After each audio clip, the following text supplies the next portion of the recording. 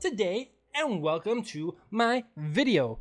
And since you clicked on this video, you already know what it's going to be about. It's going to be about my first impressions of the Battle Beaver Pro Pick controller. I feel like this is a pretty viable option for a lot of people out there because, like me, I'm sure there's a lot of people out there who don't have patience to wait for a custom controller to show up. You know, it takes a long time. It could take up to maybe even 2 months. I ordered this Pro Pick controller from Battle Beaver, and it got to me in a week. So if you don't want to wait around, feel free to get this. I was going to buy it once before, but then the wait was about like 8 to 10 days. But at that time, I decided not to buy the controller. But I did now. It cost me, after the discounts and shipping and everything, and I got a 4-foot USB cable with it, it cost me around $195 or so. So $195 to get a pretty solid controller, and you get it within a week.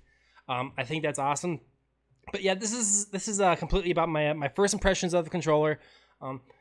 I know this channel is relatively new, and I don't expect many people to know, but I am a mouse and keyboard player mostly. I love playing mouse and keyboard. I started playing mouse and keyboard about 4 years ago when I switched over the PC from console, and I just kind of wanted to get back into my roots a little bit because mouse and keyboard is fun and exciting, but I also want to be able to challenge myself a little bit in say Call of Duty. I watched a lot of CDL, and I watched a lot of pro streams, so I thought, okay, if I'm going to put a lot of time into watching these guys, I should at least play like them when I'm playing Call of Duty. But everything else, I'm still pretty much going to be playing mouse and keyboard. So just to run through the controller here real quick. I just got a straight black controller, nothing too fancy. They had different colors. They have gold, camel green.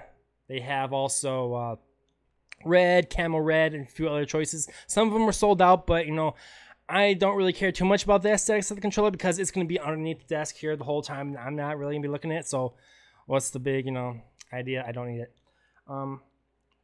The big thing about this controller is it does have the digital tap bumpers and triggers, and it's essentially a mouse click, and they're not loud at all. Just like I don't think the back buttons are too loud at all, but a lot of people for some reason think the back buttons are way too loud, but I don't believe so because here's my mouse click.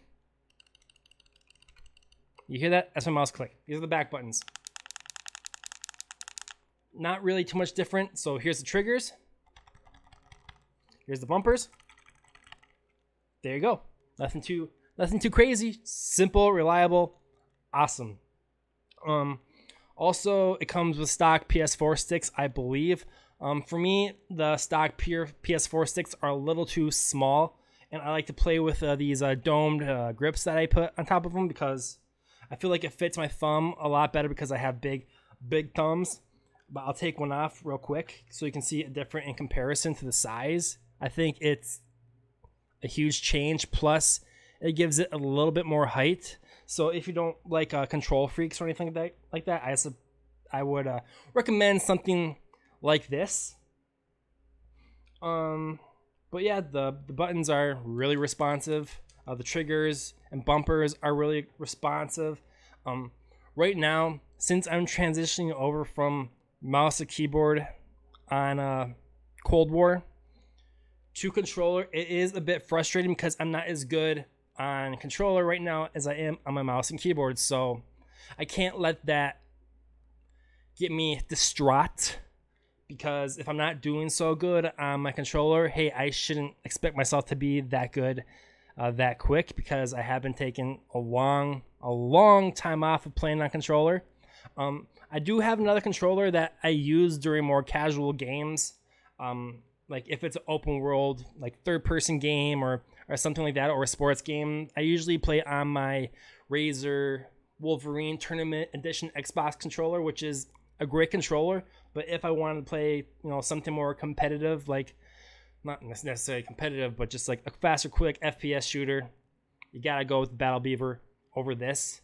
And this isn't good for like driving games and stuff like that, so I do recommend this. It's $80. It's nothing ridiculous.